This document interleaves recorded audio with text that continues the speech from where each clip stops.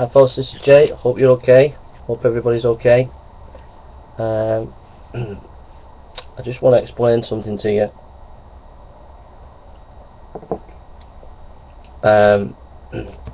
Let me just explain a context. I've been researching a book on Sam Harris, and I've just got to speak because it's burning in me. The anger at hypocrisy is just burning so much within me. I can't keep quiet. I just can't keep quiet. I just can't. It just burns within me, the anger of the hypocrisy of the modern atheist, and also the great danger that we are all in because of these modern atheists. So let me just explain the context to you. In 9/11, Sam Harris was at university working, I think it was on his PhD in neuroscience. He travelled around various Eastern countries learning about Buddhist meditation, and he'd come back and he was doing his PhD. He'd been doing that for 11 years, travelling around. And 9/11 happened, and he began to write a book the day after called The End of Faith,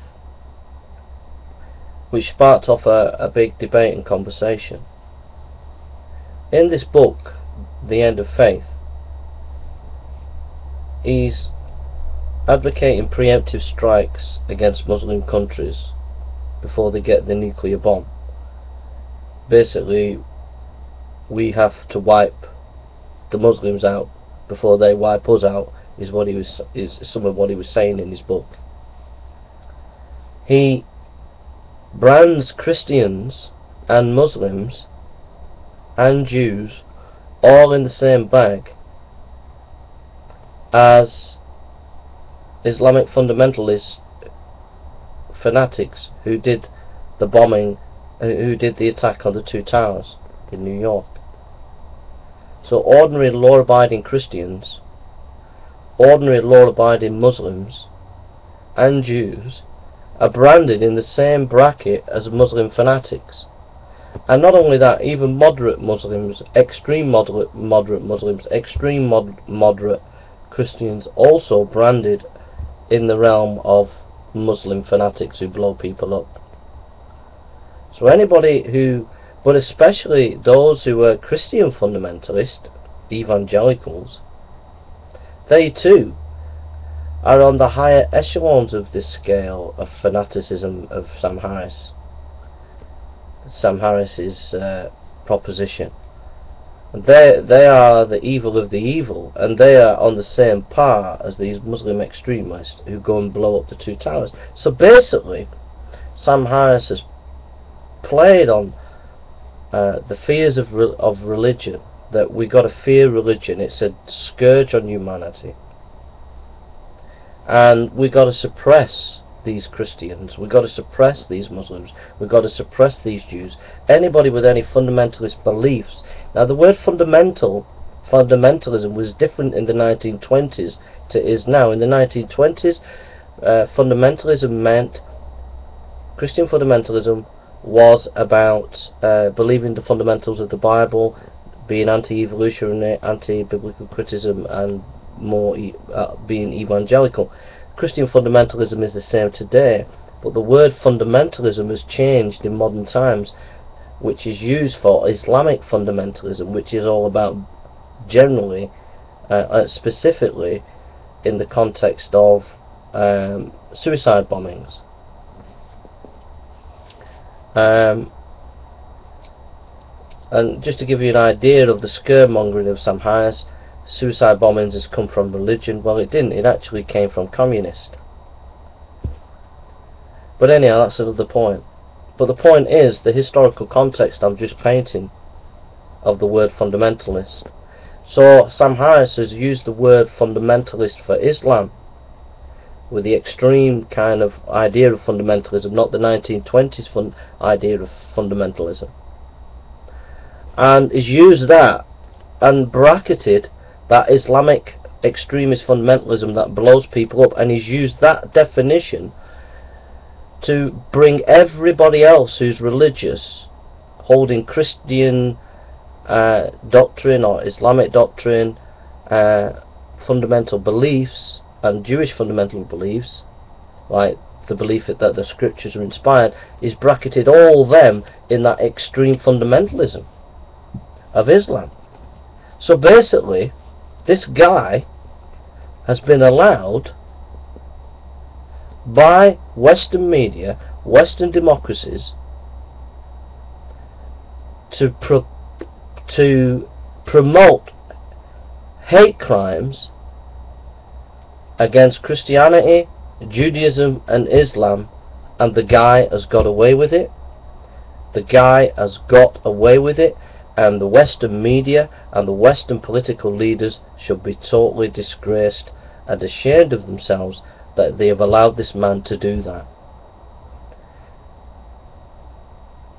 It's a total... Now, basically Sam Harris's argument goes something like this.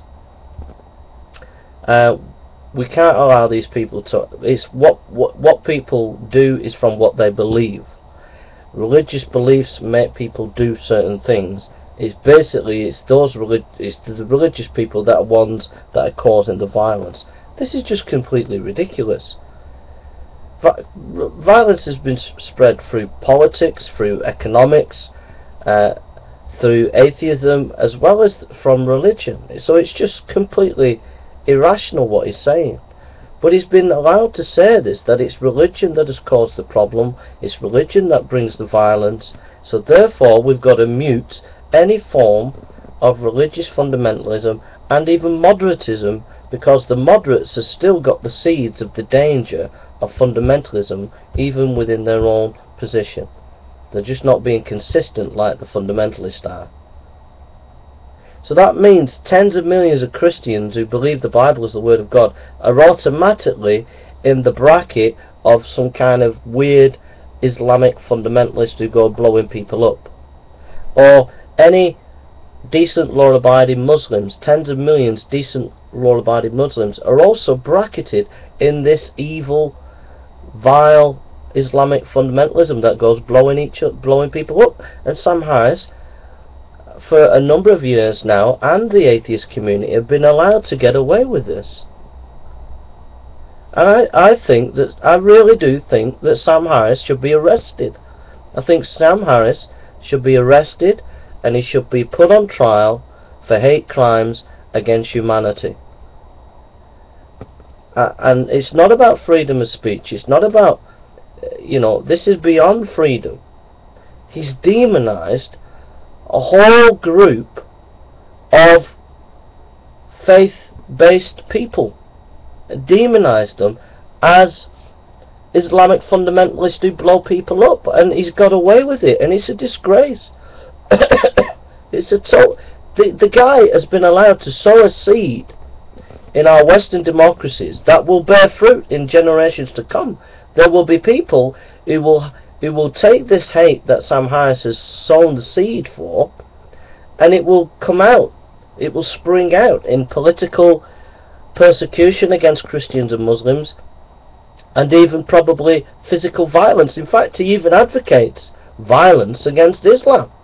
He called for preemptive strikes against Islam. So I mean, I'm not being unreasonable here. And I think it's a total disgrace that the Western democracies and Western society have allowed this to happen. There should be a much more Enlightenment position, the old Enlightenment position of Kant and Hume and the great Enlightenment thinkers.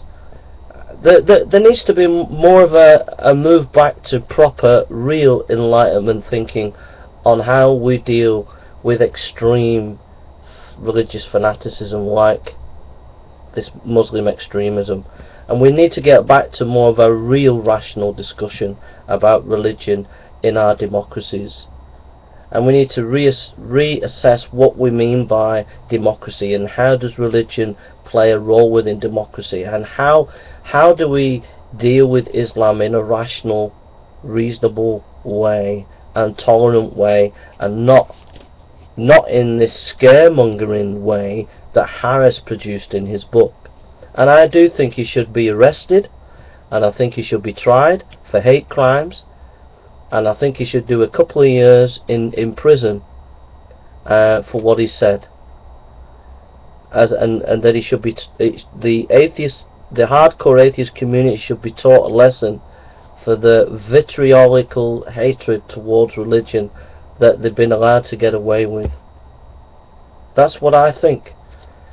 Until these hardcore atheists and Sam Harris say unequivocally that Christian fundamentalists, Jewish fundamentalists, and Islamic fundamentalists in the old 1920s definition, those who believe fundamental beliefs in their text scriptures, that definition, until he says the 1920s definition of fundamentalism, those people are welcome in our democracies and have a more important contribution to make to our society.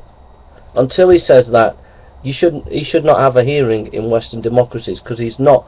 I've got no problem with atheists. Atheists are equal in our democracies. They are completely equal. They are completely equal. Totally equal. But I've got a massive problem with hardcore atheism that Sam Harris espoused, and Richard Dawkins, and I think it's a total, utter disgrace that the Prime Minister of England and Obama and Washington, the leadership at Congress, I think it's a disgrace that you've allowed this to go on without it being challenged. You should have challenged Sam Harris in a much more extreme, vigorous, intellectual way than people did. You've allowed him and Hitchens and Dawkins to sow seeds of hate in our Western democracies, and it's a total disgrace. And I think that there should be calls at Congress and in the House of Parliament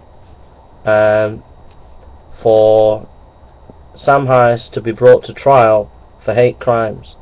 His book should be taken to court and he should be prosecuted for hate crimes. And it's as simple as that. And he should be arrested, and he should do at least a couple of years in prison. I really believe it for what he said. The guy has sown the seeds of our destruction in our Western democracies. He's been allowed to sow hatred and brand ordinary law-abiding people as if they are fanatics who want to blow people up. He's been allowed to get away with that, and that is surely not rational and reasonable. The fact that the media has failed to pick up on this, and the political leaders have failed to pick up on this, and the church has not been willing to challenge it, shows you that we're in weird, strange times. We're just in weird, strange times, and we will, as churches in the West, will go underground. We will be meeting in homes because of this doctrine that's been sown in society by Sam Harris. It will flourish, and it will end up making us have to go underground. We have no rights with this kind of rhetoric that he has produced. Thank you for listening. God bless.